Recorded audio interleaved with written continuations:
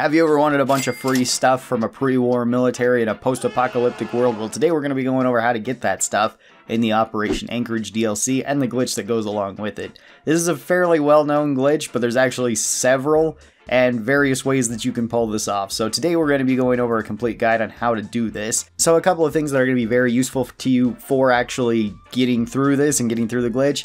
One is sneak. Sneak is actually really useful, so having high sneak is going to make this much easier in the long run. Otherwise, you can still do it with lower sneak, but it's going to be much more difficult than if you have very high sneak. So I would recommend that before you go to Anchorage, probably tag the sneak skill and potentially pump some levels into sneak. I'd probably say somewhere around 70, unless of course you've gotten to somewhat higher levels and maybe you have silent running as well. You may also want some speech, but the speech checks can just be save scummed, which is not really that big of a deal. So having high speech, or at least decent speech, is going to make it so that about the middle part of this portion is going to be a little bit easier for you than it otherwise would be. It's not super difficult, and if you don't care about an unbreakable Gauss rifle, then you don't need it.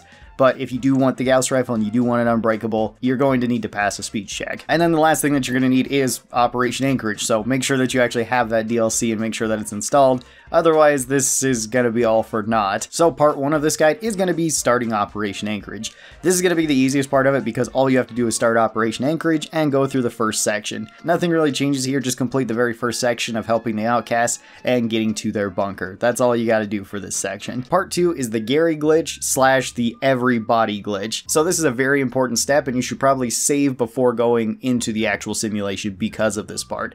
What you're going to need to do is there is a locked door. I believe this has an average lock, so you're going to need 50 lockpicking to get through it. You may also want to invest a little bit in lockpicking. I should have mentioned that at the start of this too. You could also potentially cheat this out with various chems and with potentially the vault suit, or at least the utility suit for it.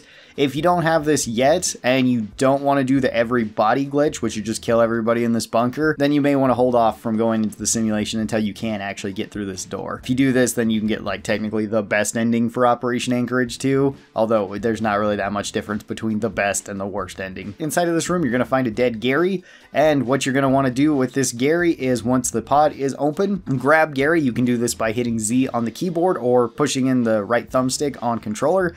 Grab this body and then move it into the pod. You want to put it right on the chair as much as possible. The general idea of this is once you're in the chair, you can be looking directly at Gary's corpse so that you can interact with it once you're getting out of the simulation. This is much more difficult if you just have Gary in here, because there's a lot more room of potential failure here. If you do the everybody glitch, which is just kill everybody in this bunker right away, this is far simpler and it's a lot more reliable. I would recommend you do that, especially if this is your first time trying out this glitch. So in that case, just kill everybody inside the bunker and move all of their bodies into the pod. Unfortunately, sometimes their bodies get stuck in the floor. That happened to me, to where two of them just couldn't move. I couldn't actually pick them up and carry them, so I had to make do with the bodies that I did have. You want to put as many of these on the chair as possible. You want to have them as much stacked up there as possible, but the more bodies you have in there, the better, because once the actual shell closes, those bodies will actually be pushed towards you.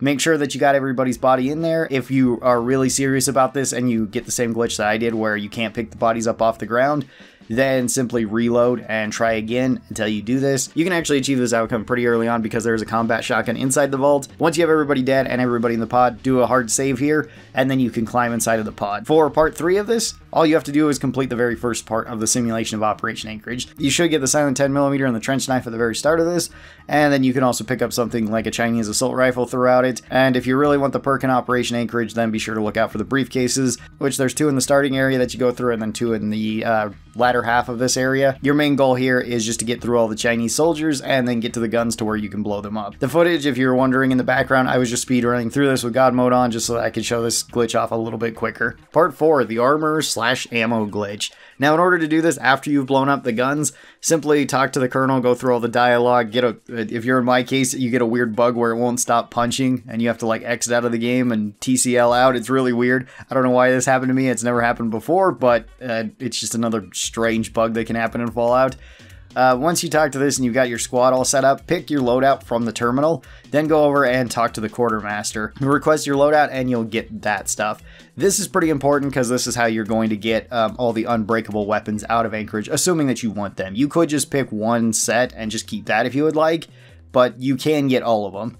In order to do this, just go back to the tent that you're already in where you requisitioned your loadout, pick a different one, go outside next to the quartermaster, drop all of the gear that you currently have, then talk to him. He will then just give you the weapons and that will stay on the ground. You can then drop the weapons and repeat this with all 4 of the loadouts, or as many times as you would like if you're going for lots of explosives or something like that. The way to get infinite ammo too is go into the back of his tent where there's an ammo dispenser, drop all of your ammo that you would like to get more of, and then interact with that. And you can repeat this step multiple times, then just pick up all of your ammo off the ground. This is the way that you can get potentially infinite amounts of ammo for all of the weapons that are in the simulation. So this is 5.56, 12 gauge, 308, 10 millimeter. This doesn't work with the microfusion cells or with the missiles, but it does work with all of the other standard weapons. Once you've gotten all of them, then make sure that you do a hard save. Part 5 of this glitch is getting the Gauss rifle and killing off the quartermaster. So make sure that you talk to the quartermaster and pass the speech check. You're going to want to do a hard save before this as well. This way, if you screw up the speech check, you can just reload it. You do just want to keep doing this until you get a success. That way you get the Gauss rifle. After this, you're going to want to hide inside of his tent somewhere. It doesn't really matter where, just so long as he can't see you and nobody else can see you. Then execute the quartermaster. This is going to be easiest done with something like the combat shotgun. That way you guarantee the kill from it. Once you kill him, then nobody else should be angry at you. If they are, reload a save. That way you can just keep trying this, because otherwise this is going to be a lot more of a pain to get through. Once you've successfully done this, you can actually search the quartermaster's body. He is the only person in the simulation where you can actually search his body. So take his combat armor off of him. This is going to be important in order to get General Jigwee's suit of clothing. That's actually really, really strong. And then do another hard save here. That way you have everything. After this, complete your second and third task. This is going to the listening post and going to the Chimera tank depot. Blow up the depot and destroy the listening post. This should be pretty simple for you. Once you get through that, then you're on to the last part of Operation Anchorage. As a little side note for this glitch that really helps out is don't take Sergeant Benji for the very last part of the mission, because otherwise he's going to make everything way more difficult for you, and he's going to make it basically impossible for you to loot the stuff off of General Jigwee. There is some ways that you can do it, especially if you're cheating, but otherwise you're just going to have to hope that he gets stuck on something and you can still interact with him. Just make sure that you don't talk to Benji and he won't follow you to this next part.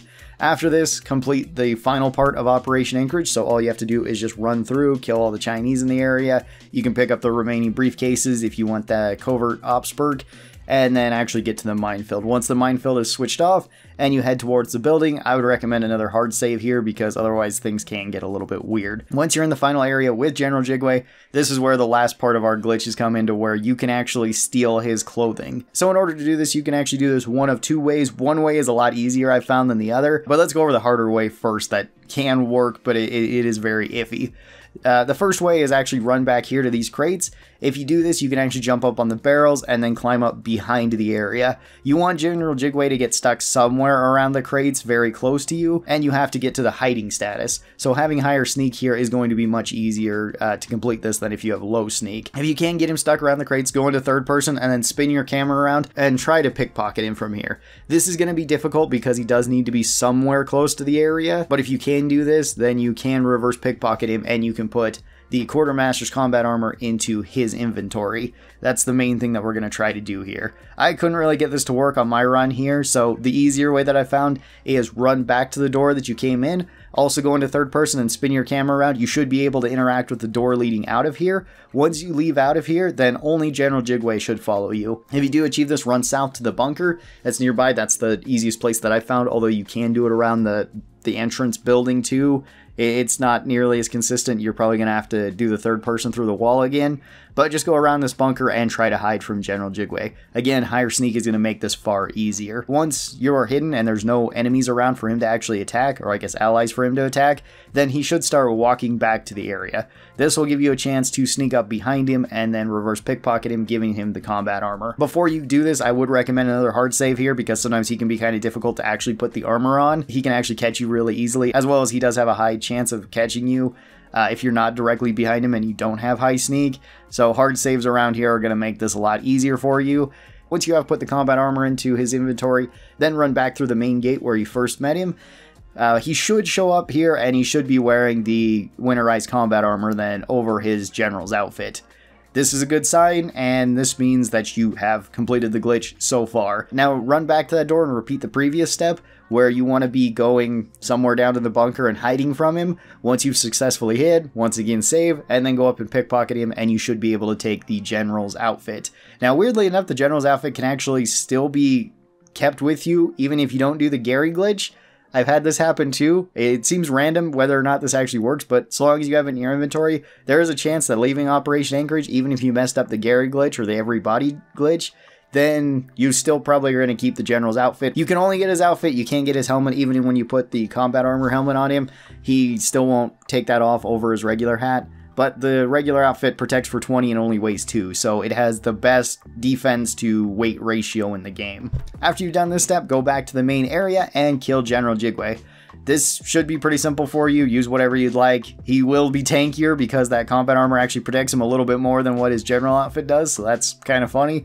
Once he's dead, then be sure to do another hard save here because this is the last save that you're probably going to need. Upon leaving the simulation, use whatever your interact button is. If you're on mouse and keyboard, then this is E by default. If you're playing on controller, then this is going to either be A or X. As soon as you leave Operation Anchorage, there is a few seconds where you can actually interact with one of the bodies around there, or multiple bodies depending on how you stack them into the pod. Interact with them, and then if you see all of your Operation Anchorage stuff that you had previously, then you've done the glitch correctly. Put all of that gear into that body, and then leave that body. Once you do, you'll be climbing out of the simulation pod. Check your inventory and you should have all of your gear that you had before going into the simulation, and then search the body that you put all of that loot on. You should then be able to collect all of it.